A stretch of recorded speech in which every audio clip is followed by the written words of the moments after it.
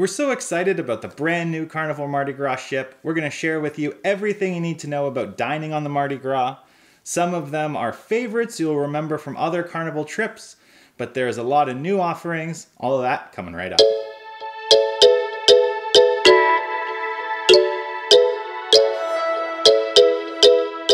We're going to break this video up into several categories.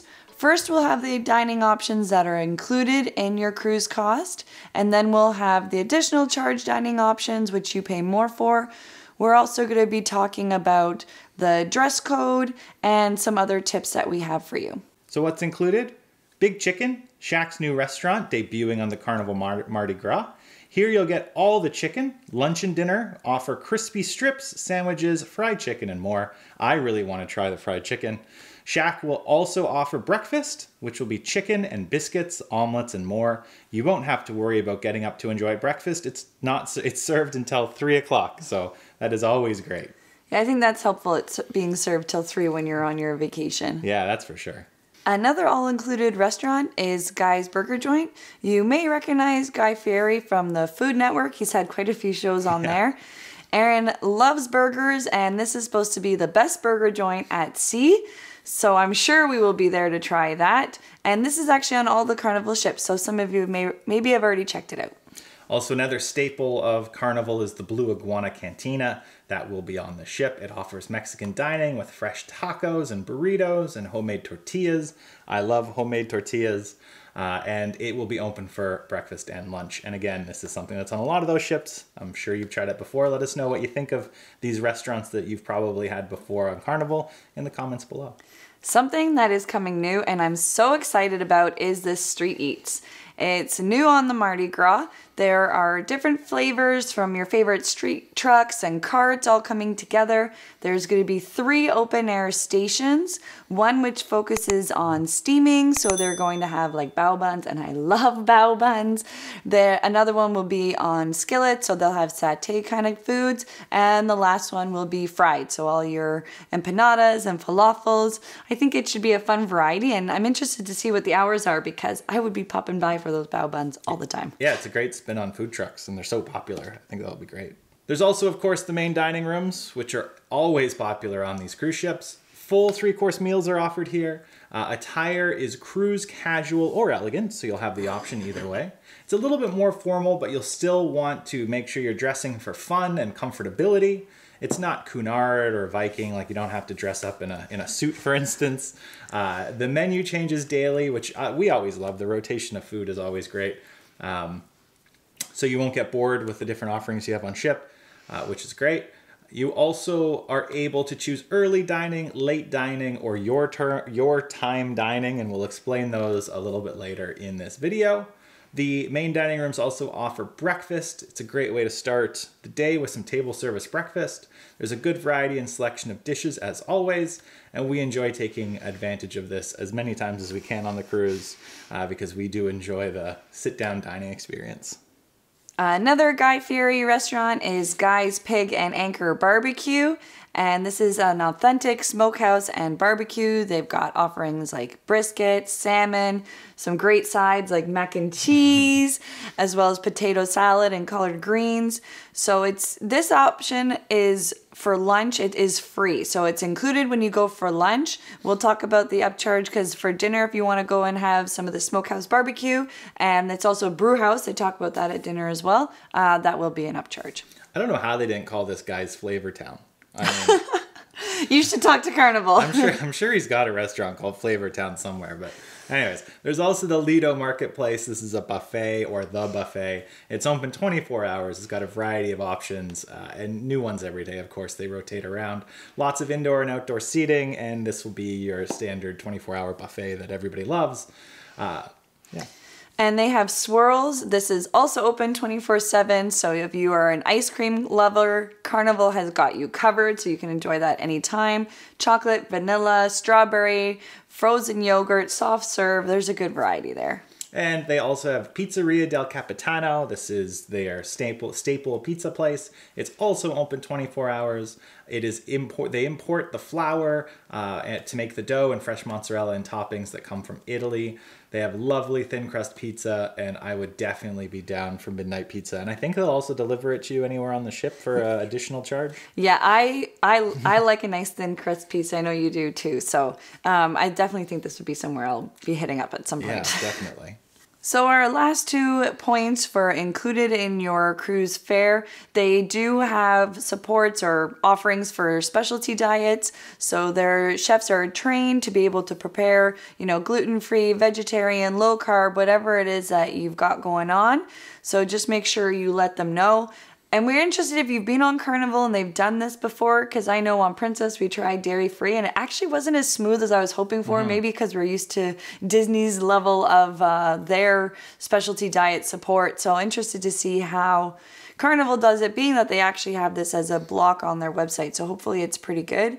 The other thing that they offer are cooking demonstrations. So you can learn to cook from the Carnival chefs. They do tricks and everything that they've got that help make all these wonderful dinners that everybody can enjoy. They're hour-long presentations and they're fun for the whole family. So this is nice that it's included. You'll want to make sure that you get booked into one of those. Also, if you're interested in this video, we have several others. We have an NCL beverage package, everything you need to know, a dining explained to tell you everything you need to know about NCL dining, and of course, we also have the everything you need to know about Princess Cruise Lines. Those links will be in the first pinned comment below. So we're now going to talk about the additional charge restaurants. These are specialty dining experiences that will cost a little bit more to eat there. They haven't announced all of the pricing yet. The ones that we do know, we will mention. If we don't mention a cost, that's because they just haven't disclosed it as of the time of making this. So on to Emerald Lagasse's Emerald's Bistro $13.96. Finally, we have a different celebrity chef other than Guy Fieri, although he's coming up again. This is located in the French Quarter. This is Emerald Lagasse's first restaurant at sea, and they will have authentic bayou flavors and dishes like fried oysters, barbecue shrimp, jambalaya, and more. They will also offer breakfast like shrimp and grits and banana Foster crepes. It'd be great if they had those, what are those donut things from Disney? Yeah, I can't remember the name of those. They're so good. Yeah, I'm sure. We want to see donuts too. Yeah, exactly. Yeah. I'm sure you'll remember the name if you do comments. So as Aaron said, back to Guy Fieri. So just wanted to mention his... Beignets. Beignets. Yeah, beignets. Guy's Pigs and Anchor Bar and Brew House. So again, this is an authentic smokehouse and barbecue. And, brisket, salmon, and all those delicious sides. It is open for dinner. There is an additional cost. But as we said, if you want to try it and you're not interested in paying for it, because there are other restaurants that you want to spend that additional charge at, then just head it up for lunch. So there's also Rudy's Sea Grill. This is a brand new fine dining restaurant exclusive to the Mardi Gras, which is great. They have some amazing food presentation.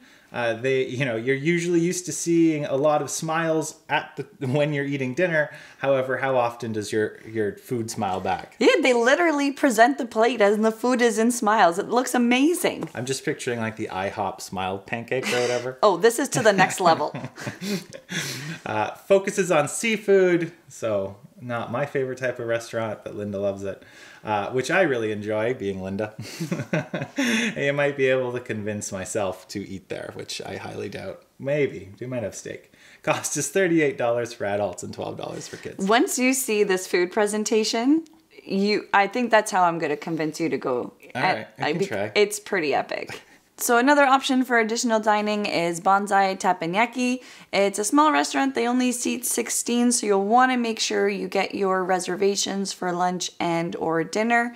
It's a hibachi style restaurant, which is always a lot of fun. The chef's cooking right there in front of you, and that is $32 for adults. They usually make these hibachis very small. The one on the Breakaway was also really small. I don't know why I guess the chefs trained specifically for this. So there's also Cucina del Capitano. I'm sure like the last time I tried to pronounce that, you'll let me know how I didn't pronounce it correctly in the comments below.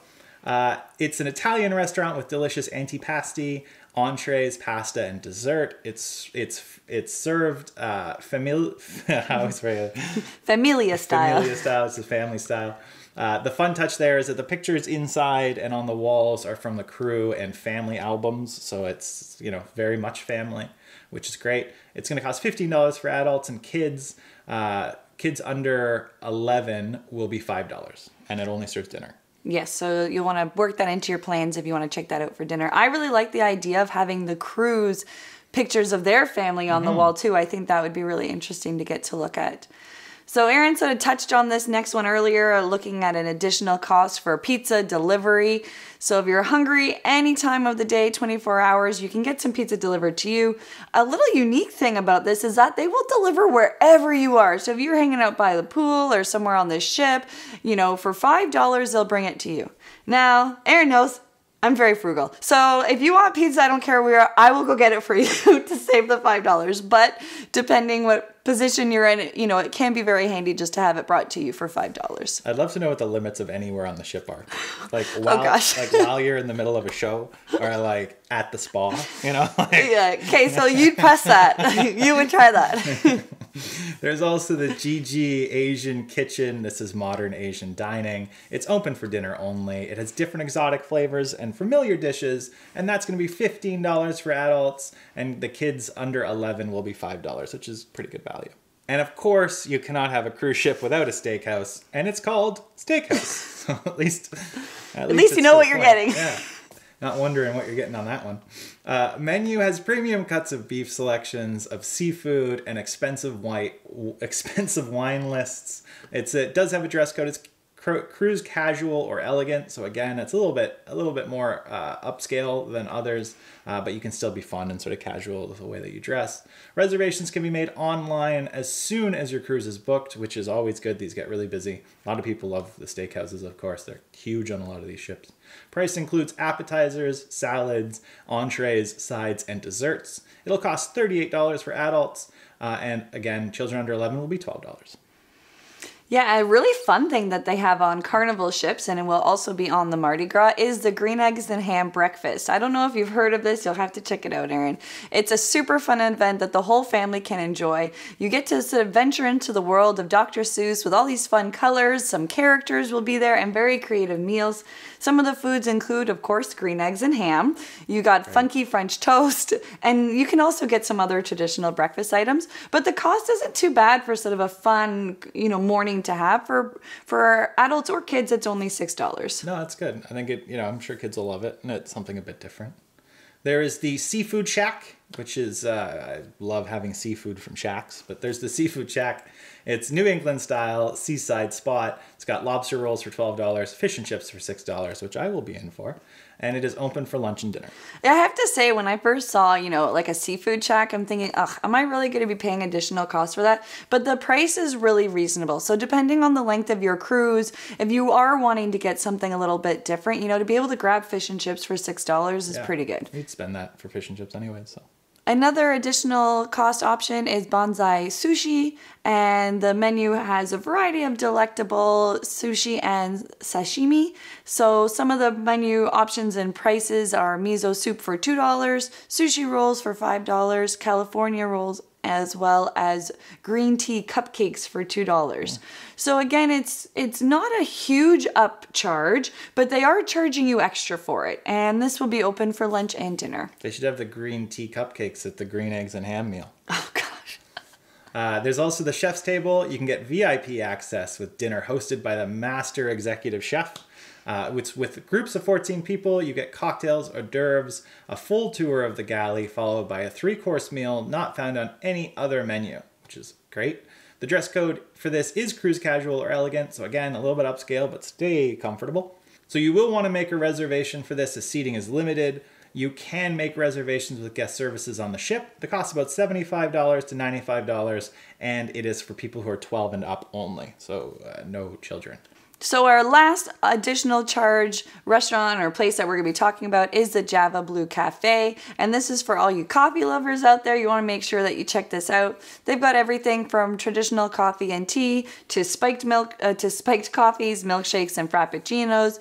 They also have some delicious looking baked goods, and the cost is anywhere between $1 and $6, depending on which item you're looking to get. So that's everything in terms of your additional costs as well as your food restaurants and places that you can check out that are included. So we also wanted to give you a little bit more information around the dress code because we have said cruise casual and elegant a couple times, but we want to make sure it's really specific. I know we had an experience once on NCL where Aaron was a little bit frustrated. We'd shown up to the main dining room and he had to go back and change. Well, the last thing you want to do when ships are this big is go from the back of the ship all the way down to like, you know, the bottom front of the ship and then have to go back to change to come back when they're not specific about a dress code. Yeah, so we want to break this down for you guys so you don't have that same experience. Cruise casual dress code. So what does that mean? Just to be clear, I had to be dressed formally and there were still people wearing the American flag. Tuxedo suits. And jeans. Like, so Aaron was wearing a really nice pair of like golf shorts and a golf shirt, but you had to have long pants. So you could wear, you know, your jeans and just a regular t-shirt. So anyway, guess clearly Aaron is still feeling that. So casual code, casual dress code. So what is cruise casual for men?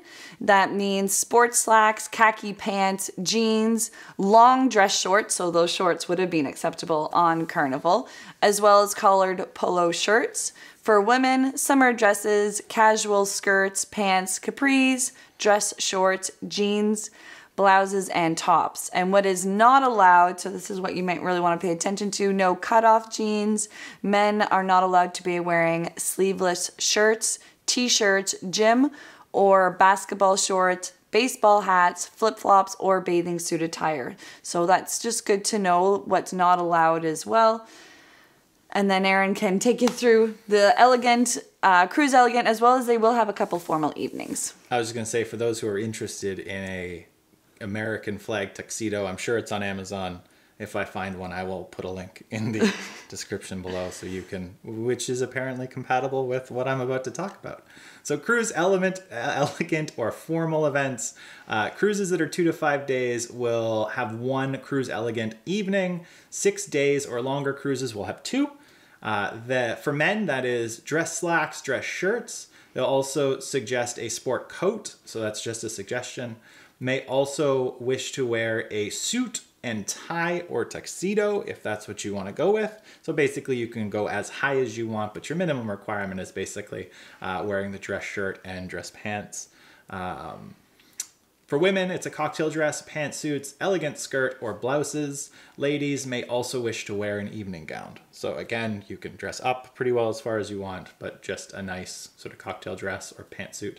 So what's not permitted more specifically, jeans, men's sleeveless shirts, shorts, t-shirts, sportswear, baseball hats, flip-flops, or bathing suit attire. So no bathing suits on your cruise elegant night. Well, also, that's the night you can't even wear your nice long shorts. It does need to be the dress pants. Or the American flag pants. You're so getting a flag suit of some kind. I should. I wonder if they have a Canada flag one. To be fair, we were there July 4th, but there was also July 1st because our cruise went over July 1st and July 4th. So I really should have purchased a Canada. And you love wearing suits so much. Oh, yeah. Be a lot of red. So they also have some different dining time options that we wanted to give you some information about while we're talking about dining. There's 3 options to choose from. They will have your traditional dining where you have assigned seats and they'll have an early or late seating, and then you also have a your time open seating. So the early dining is at 6 p.m. The late dining is at 8:15. And if you're choosing the your time dining, it's anywhere between 5:15 and 9 p.m. And when you book your cruise, you'll have the option to choose which preference you want. If it's not available, you can go on a wait list to hopefully you get to choose, wait list for the time you want, and then you'll choose an alternate time. If you are booking if you're booking in a group and you have a set time, everybody in that group needs to have that set time. So even though you link it, so maybe we go and we are able to get the earlier dining time and we link with a family group that's coming as well, but they haven't been able to get that, we won't be seated together. So everybody does need to have that same time to be able to be seated together. Maybe they'll be able to wiggle something out, but don't think that just linking it automatically means you get to sit together. And the first day of a cruise, you always hear those complaints happening. So make sure that you're not having to sit in the customer service line for hours when the ship's starting. So yeah, not how you necessarily want to spend your first day. Also, if you are doing the anytime dining, and we've been that's usually what we do. Usually fan of those. It is seated on a first come first serve basis, but what I like that Carnival has is pagers, so you don't have to be standing around. Sometimes you see these huge groups of people just standing around waiting, so you can get a pager, go off wherever you want to wait, relax on the ship, and come back when your table's ready for you. They say that it's usually within 20 minutes, but I guess you'll have your peak time, but at least having a pager is a nice option for you. But they don't take reservations, so you can't call ahead to those main dining rooms. The only places that take reservations are the specialty dinings. And just keep in mind, if you are traveling with a large party, most of the tables in the dining room are set up to 6. So if you're a party larger than 6 and you're doing the anytime dining, if you show up, you're probably going to have your group split up, and it could take a long time to get seated. So for you guys, it would probably be best to pick a set time, whatever's going to work best with your group, maybe whatever everybody can get in your group, so you're not having to deal with the long waits for dinner anyway. And this might be the most important thing for many people watching this video. Carnival Cruise Lines serves Pepsi. So if you're a Coke fan, you will probably want to bring your own Coke. However, Pepsi is served on board. We know there is a big debate as to cruise. Some people even only pick cruise lines where they have their preference of drink package. Yes, again, it is Pepsi. Yes.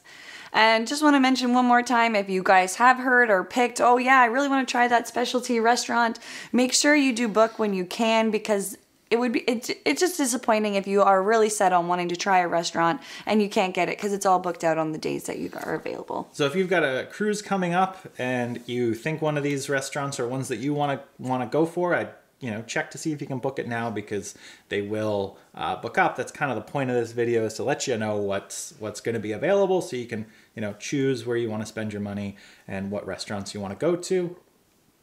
Yeah, I'm not gonna lie, I usually have a list or a note on my phone, especially the ones that are included. I like hitting up all the included that I can. When I go away, we like to do a lot, we like to experience a lot, but I do like to try and get to every single one I can that's included and at least try something there. So making sure that I got my list, that I know what's included, and I can hit it all up. So there you have it. That is the list of all of the restaurants that you're gonna have aboard the Carnival Mardi Gras. If you like this video, give us a thumbs up. If you have a comment, you want to provide any additional information to us, throw it down in the comments below. Please do share this video if you found it interesting, or if people are traveling with you and you want them to know what restaurants are on board. Thank you very much, and happy travels.